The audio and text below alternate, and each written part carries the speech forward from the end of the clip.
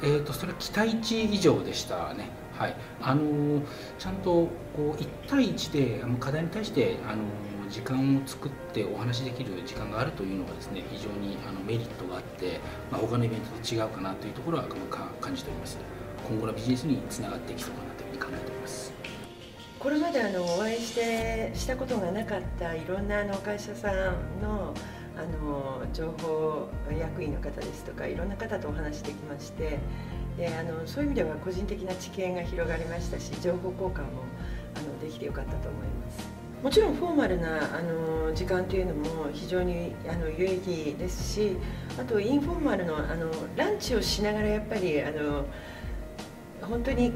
ざっくばらんな会話ができるというのは非常に貴重だと思います。お昼とか夜とかの同じシステム部長との交流、これが結構関西にいてますので、東京の方もおられるので、結構そういう意味での情報交流ができました。ある意味我々は従来何ですか仕事の場で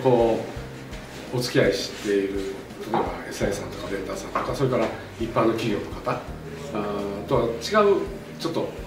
フレームワークになっているので、それが非常に有効かなと思いまして、